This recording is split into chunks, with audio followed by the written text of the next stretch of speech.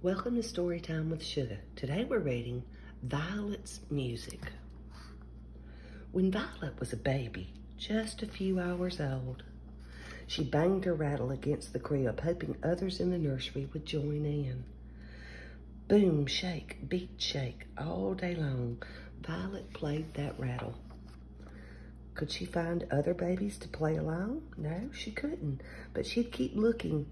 Violet played her music all alone.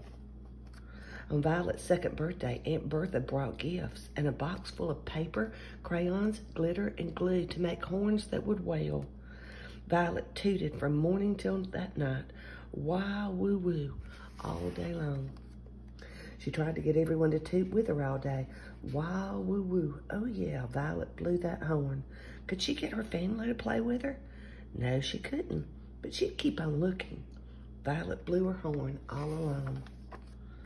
Violet wondered in kindergarten if there were other kids like her who dreamed music, thought music all day long.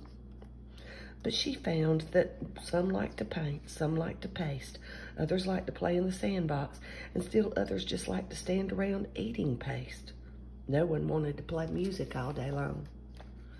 One day at the beach, Violet played with a badminton racket, a pretend guitar, hoping someone would join in. Plink, plink, pluck, pluck, Violet played guitar. Could she find a fellow guitarist buried in the sand?